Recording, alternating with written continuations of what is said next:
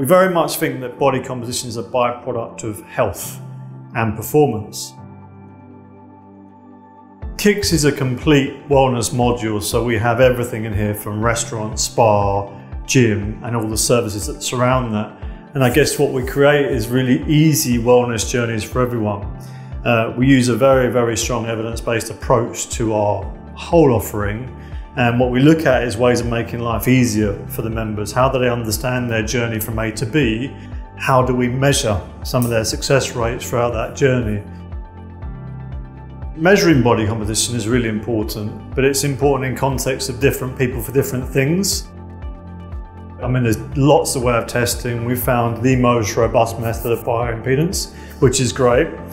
But how we use it would be very individualized. What we need to have is a very positive story around changing body composition. What we want to do is create some clear parameters for their goals that match the body composition, but then also match their blood health markers. And then you can create a very positive terrain to show these clients success.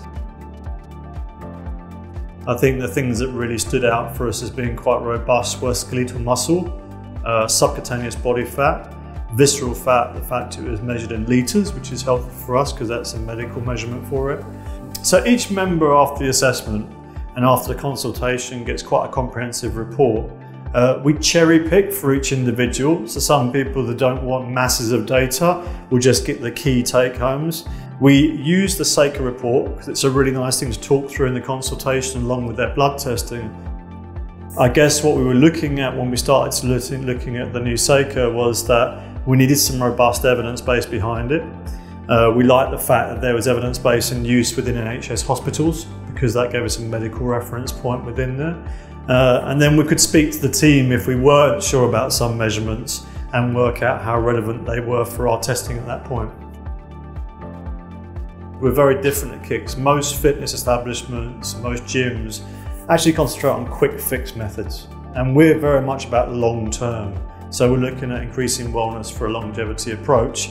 And this fits in with that because you can reassess, retest stress, reassess body composition, and slowly by slowly more buy into a complete lifestyle change. So I don't think it's industry wide at this point. I think the top guys want to get skilled up and they're not fearful of knowledge.